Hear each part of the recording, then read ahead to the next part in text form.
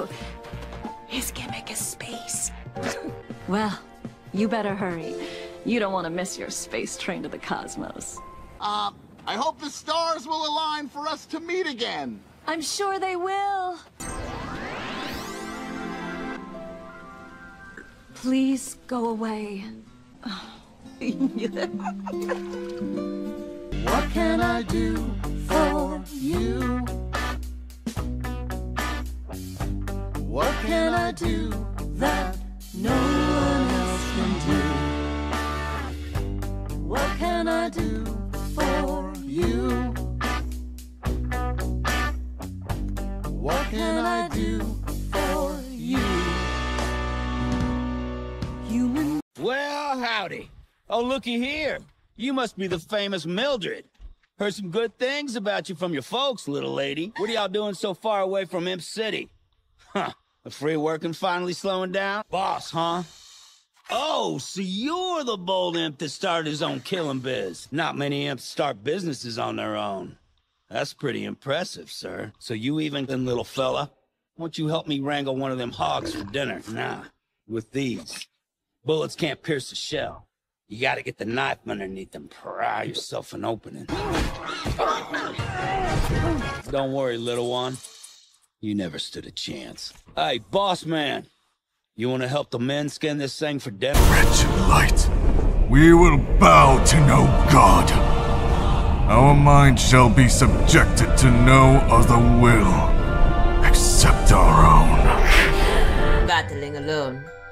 Then you came. A hyperactive and over-social cute little bunny who fell in love with him in the second she saw him. Needless to say, you were different. Then you tried to impress him by learning the rain dance move. Wasn't that impressed? That was it. Listen, kid. We can't have everything we want, especially in love. And that's not wet cement. You'll never be a real cop. You're a cute leader maid, though. Maybe a supervisor one day. Hang in there. You sold Miss. I know everybody. And I also know that somewhere there's a toy store missing its stuffed animal, so why don't you get back to your box? Thing.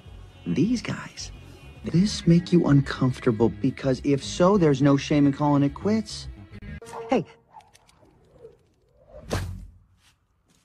First off, you throw like a bunny. Second, you're a very sore loser. See you later, Officer Fluff. So sad this is over. I wish I could have helped more. The thing is... Time no see. And speaking of no see, how about you forget you saw me? Huh? For old time's sake?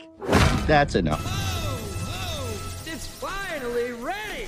You know, I went through quite a few supers to get it worthy to fight you, but man, it wasn't good enough! After you trashed the last one, I had to make some major modifications. Sure, it was difficult, but you are worth it. I mean, after all, I am your biggest fan.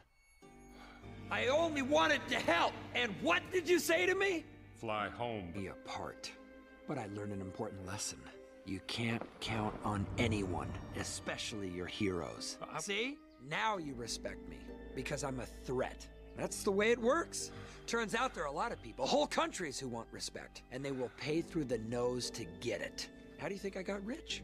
I invented weapons, and now I have a weapon that only I can defeat. And when I unleash it, I'll get... I just wanted to send a quick hello, and I love you. Oh, good news. I'm gonna be coming home soon. Yay! Oh, I cannot wait to be done with this babysitting job. You, Ethan, I miss you so much. I'm sending tons of kisses. Bye, baby.